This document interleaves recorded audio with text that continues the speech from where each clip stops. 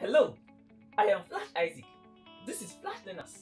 You are now watching 120 Days to Jamb, a series containing 120 episodes which covers all the topics in Jamb syllabus. Each episode comprises detailed class, questions, and homework. The questions and homework are from the Flashlearners Jamb application. This makes the app a requirement for this class. Visit Google Play Store or flashlearners.com to get the app. Do you have trust issue? Reach me on any of my social handles for activation guide or inquiries. Ladies and gentlemen, it is time to This is episode number 21 of the 120 Days to Jamb Chemistry with Flash Isaac. Ladies and gentlemen, I present chemical bonding. Some of the things I wrote on the board are not actually for you to see them. They are for me to maintain details so that I don't miss anything. Bonding is two or more molecules coming together to form a union, combining of molecules. If you are saying let us bond, let us come together. Marriage is bonding between a man and a woman, metal and non-metal coming together to form a strong bond.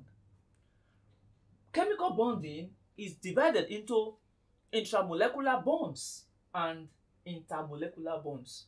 Intra and inter. Intramolecular bonds are bonds or they are forces within molecules. And intermolecular bonds are forces between molecules. Examples of intramolecular bonds are ionic bond or electrovalent bond, covalent bonds, and metallic bonds. For intermolecular bonds, we have hydrogen bonds, van der Waals forces, and London forces. Van der Waals forces are like the weakest forces you can see. They are very weak forces. Now, what is an electrovalent bond or ionic bond?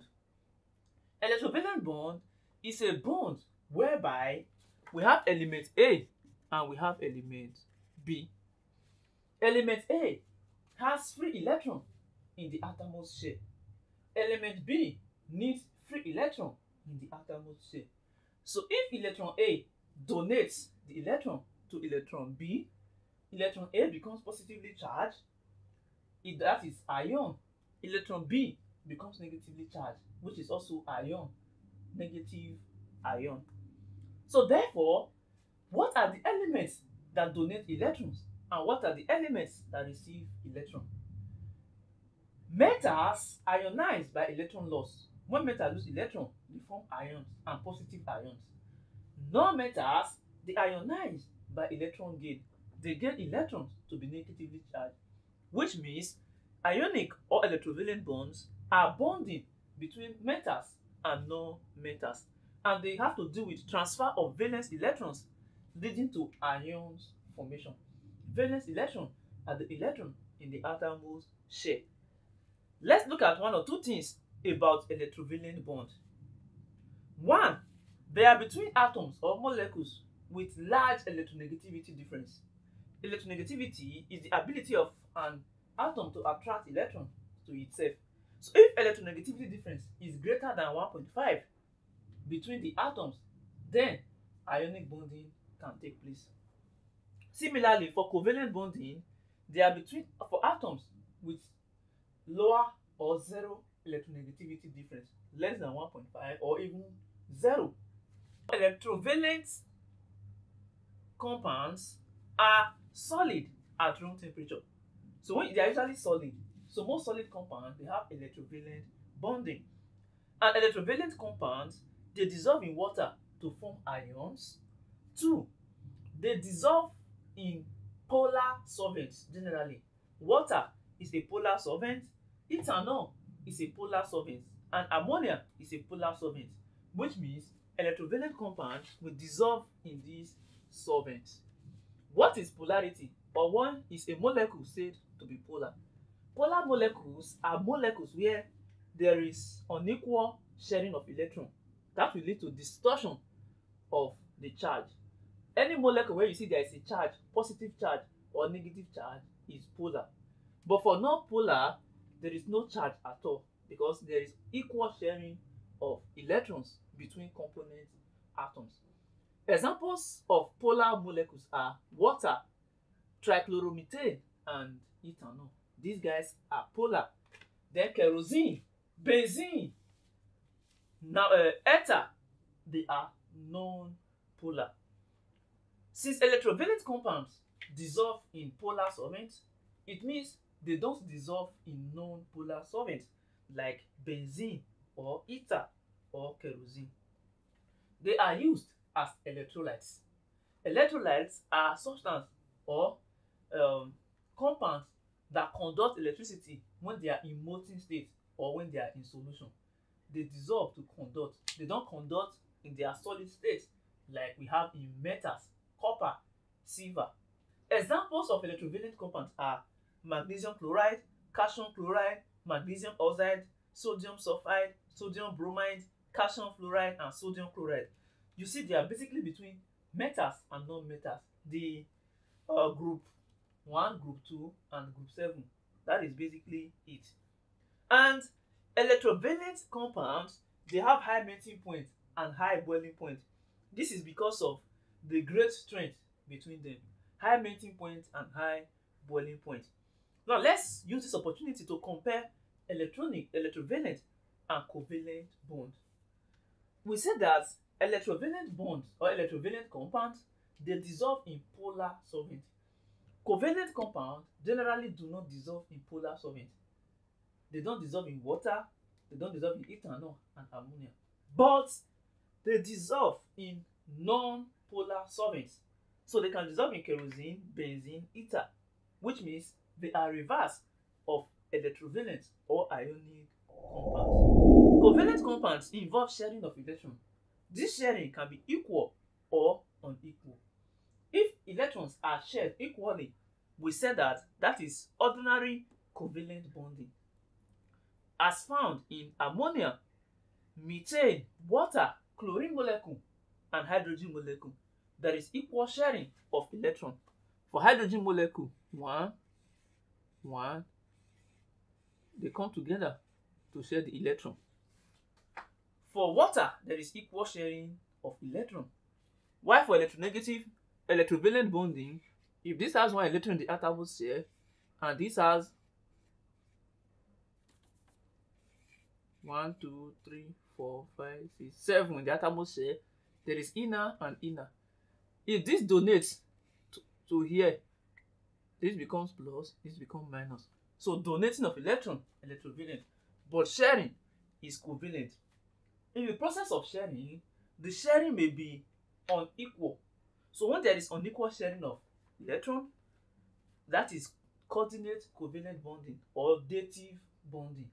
Coordinate covalent bonding or dative bonding. As seen is AgNH3 2. Complex ammonium ion like silver and ammonia compound, copper CuNH4 2. And how to know coordinate covalent bond is, you see there is a lone pair and it's represented by arrow. While ordinary covalent bond, there is dash between the compounds. But for coordinate, you see arrow pointing at 1 to show that is a lone pair. Lone pair is a free electron that is not shared in the molecule. Metallic bonds are bonds or forces that keep metals together in crystal lattice. So forces that keep metals together in crystal lattice are metallic bonds. And all metals, they possess metallic bonds. That is the force they use to hold their body. Then hydrogen bond under intermolecular bonds. Hydrogen bond is a bond that usually exists between a hydrogen molecule and highly electronegative atom in another molecule. So if you see hydrogen chloride, hydrogen fluoride, ethanol and ethanoic acid, they possess hydrogen bond because hydrogen bond is hydrogen plus highly electronegative atom in another molecule.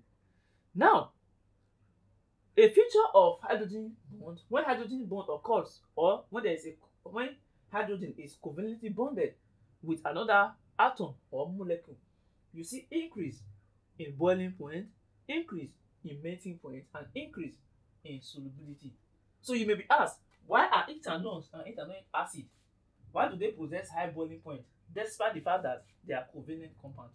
Because generally covalent compounds have, or organic compounds have, low melting point and boiling point. But ethanol and ethanoic acid, they are organic compounds, but they still have high boiling point. This is as a result of hydrogen bonding between their molecule. And London forces, they are dipole attraction. So they occur between polar unsymmetric molecules. You can see that inside HCl and inside water to an extent. They are very weak forces. Ladies and gentlemen, chemical bonding. That is everything you should know. With this, we come to the end of this episode. In the next episode, we will look at nuclear chemistry, radioactivity. That is where we see that atoms can actually be destroyed. Then we see that not only chemical reactions occur, reactions can occur in the nucleus. Then in the next two episodes, next three, we're looking at questions. So what you should do is get the Flashlearners Jamb application. After every episode, answer questions on your own. You have the option to go to a subject and pick the particular topic you want questions to come. You can choose chemical bonding. You see questions under chemical bonding. And in the study option, you can choose study mode. In study mode, after every question, you can click on show. You will see the answers. You are practicing. After you've practiced, you can begin to choose the other exam modes to test yourself. Ladies and gentlemen, see you in the next episode.